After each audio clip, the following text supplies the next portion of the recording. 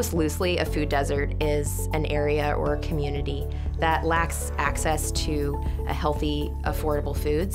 And when you look at the more nuanced definitions of what it is, generally you can look at it on a rural and urban basis. So urban areas, metropolitan communities.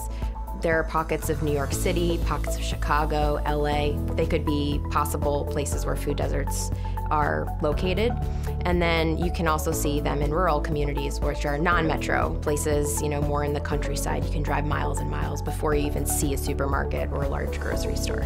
If we look back at the last, say, 100 years or so, we have more food outlet and food options than ever before. That's an important concept to really focus on, because it leads to another point of, what if households don't have the ability to make the best choices because they have some limiting factor?